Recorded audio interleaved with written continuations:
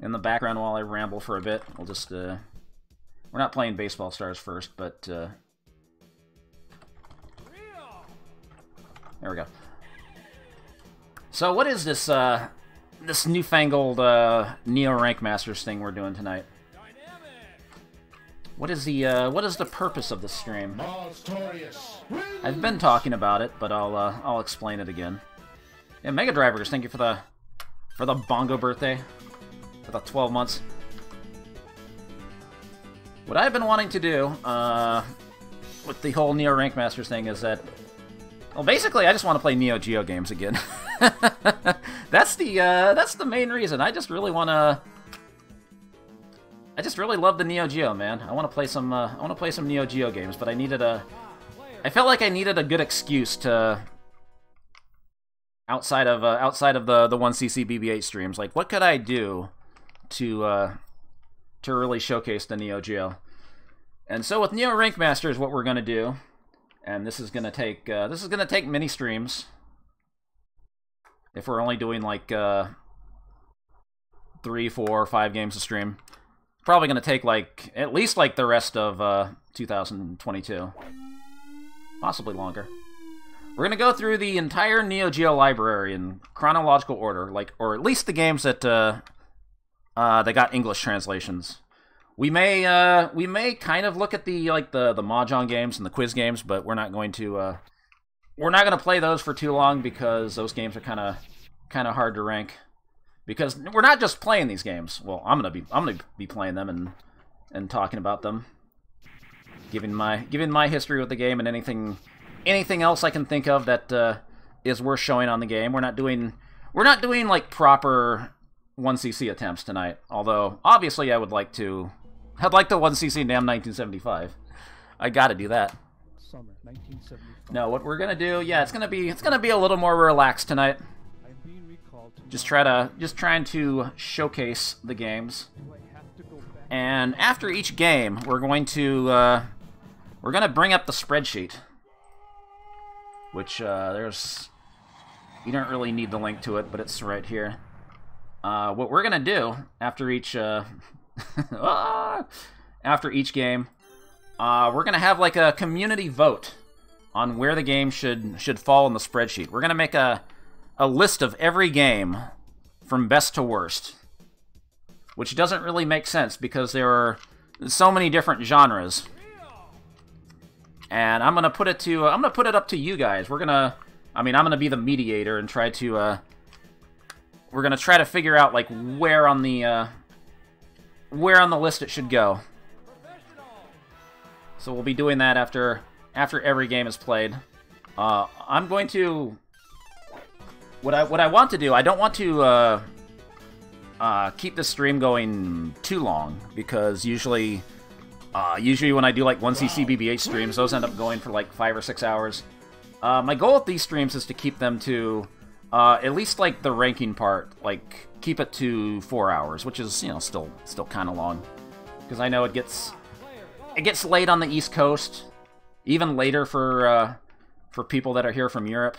Hydrogon, thank you for the 23 months. So I want to keep this to a relatively reasonable time frame, so people can actually, if they really want to give their thoughts on where Magician Lord should rank in, like they don't have to stay up too late. Yo, Adam, thank you for the max 330. Yeah, West Coast, Best Coast, I agree, but you know, I got nothing against the East Coast. Yo, Jay Hannafin, thank you for the 22 months. So that's how we want to do things here. I am very excited for this. I hope this ends up going pretty well. But I guess before we start, we should do like a little bit of an intro about like SNK and the Neo-Geo, right? Because not everybody knows. Like, you might know some of these games, but you might not be more familiar with like the Neo-Geo system itself. So we'll just do like a quick rundown of that. Hey, the Ultimo, thank you for the 100 bits.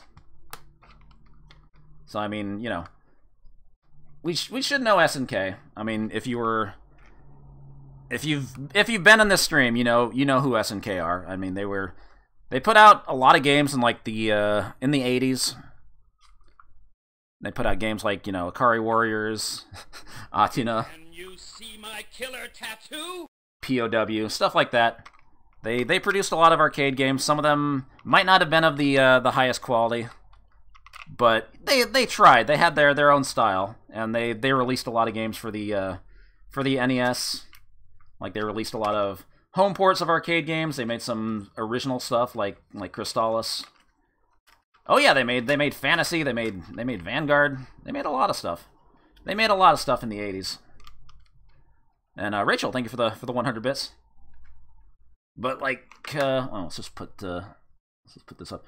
But like, going into actually, I should have some music in the background too. Let's just play some Ninja Combat music or something. But going into the year 1990, like SNK wanted to. They wanted to focus on this newfangled Neo-Geo thing. Like, they completely cut out, all development and production on everything else. Like, they got out of making home ports for the NES. They stopped making other arcade games. I think their final arcade game was a rotary joystick game called Search and Rescue, which not many people have played. You might see that on 1cc BBH soon. Maybe. And so, going into the year 1990, they went all in on the Neo-Geo, and they marketed it as a cabinet that could hold multiple cartridges. Like, all the games would come on cartridges, and you could store multiple cartridges on one cabinet, which would, save space for arcade operators. You could have a ton of games in one cabinet, and of course the cartridges would be sold way cheaper than a new PCB, so it was easy to slot in a new game. You just had to take out one cartridge, put in another, change out the mini marquees, boom, you got a new game. Super easy. Anybody could do it. Thank you, Flavor Text. So it was like, I guess.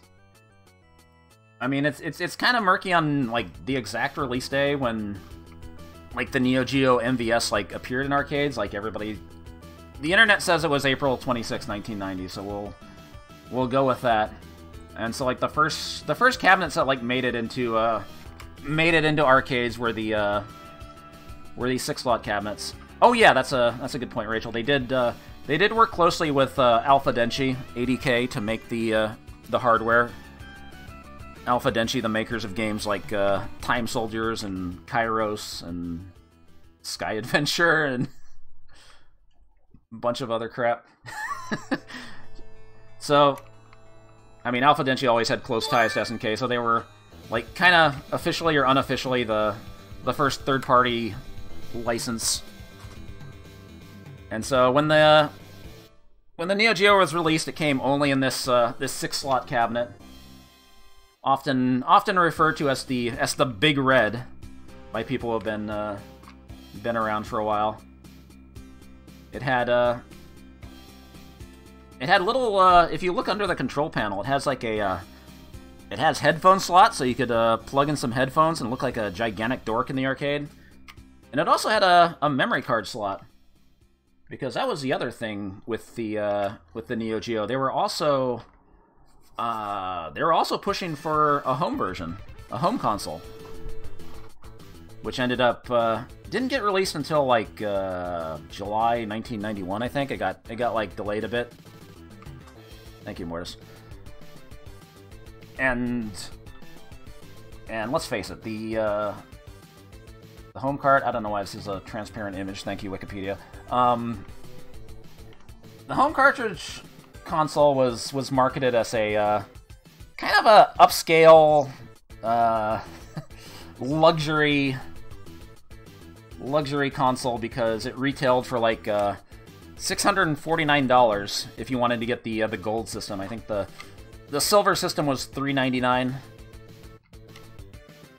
That would get you the console and one game, because the games retailed for about $200.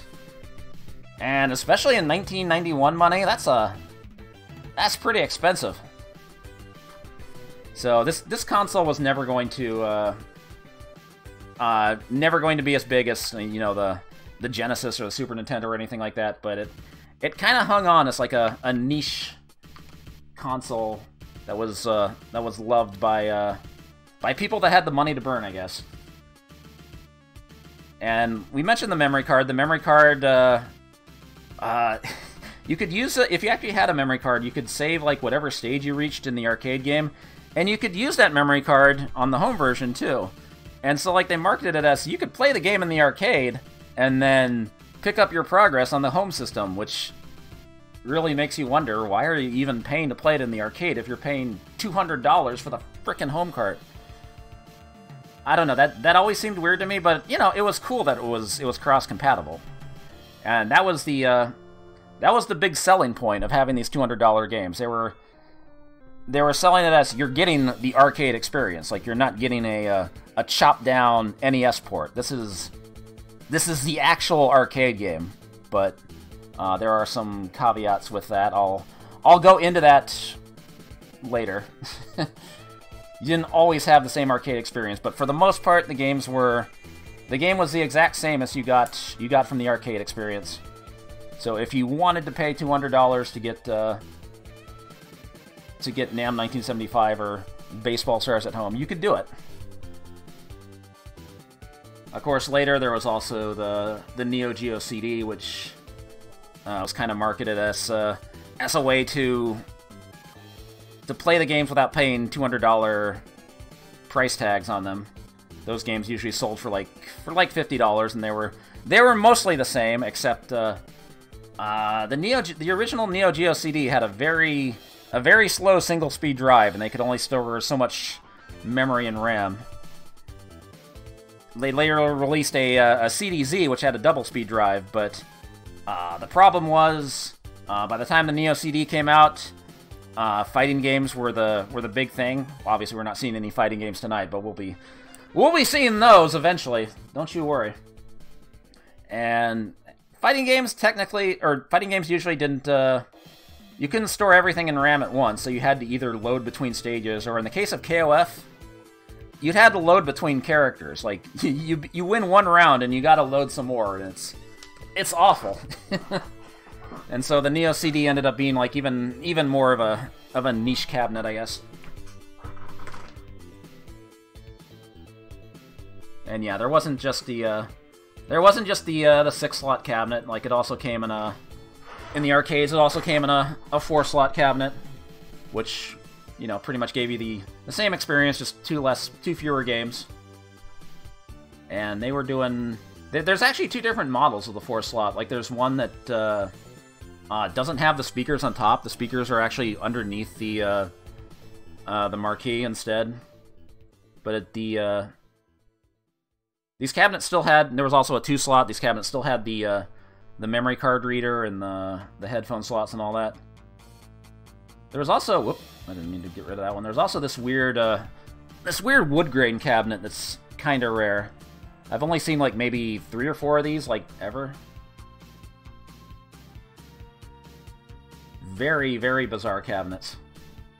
But they've got some charm, I guess. And then, of course, eventually, you know, they put out a standard 1-slot cabinet. Unfortunately, the 1-slot cabinets do not have the memory card reader or the headphone slots. They kind of skimped on the board, I guess, and didn't give it the full capability. So that was kind of unfortunate. And of course, like later, the 1-slot cabinets were sold in kit form, so you could upgrade an old cabinet that wasn't being used, that wasn't making as much money. Put a Neo-Geo cabinet in there, and the Neo-Geo it endured for a long time, like all the way to the year 2004. Like, even when like new arcade hardware came and went, looked and sounded a lot better. Like, the Neo-Geo still hung on, still around in arcades today, if you can actually find an arcade these days. I always enjoyed coming across a new Neo-Geo cabinet in the wild and seeing seeing what games were there because, you know, with these multi-slot cabinets, it's something familiar, but at the same time, it could be something new if it's a new combination of games, some new games you haven't seen before.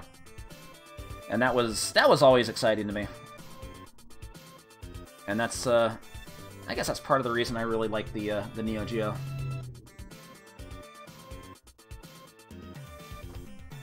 Anyway, we should get on with the games, with the actual video games. So wait, let me bring up the 6-slot cabinet again. So when they released the 6-slot cabinet, there were only 4 games out at the time. Nam 1975, Baseball Stars Professional, Top Players Golf, and Magician Lord. In Japan, there was a 5th game, Mahjong Kyo Retsuden, but obviously that did not get localized. How do you select which game you want to play? There's a game select button right on the right in the middle of the control panel. Let me see if I can blow this up. You can kind of see it there. It's that white button in the middle, right next to the second joystick. Young me wins. Hey, Warp Rattler, thank you for the 41 months. I might have missed a resub. I guess not. Some cabinets would actually let you select games at any time. Other cabinets like disable that until you put a credit in. I'm not sure why. By default, it's they make you. Oops, I didn't mean to center that. Whatever. And by default, there's like a timer that counts down when you put in a credit, which we'll see because we need to. We should get started.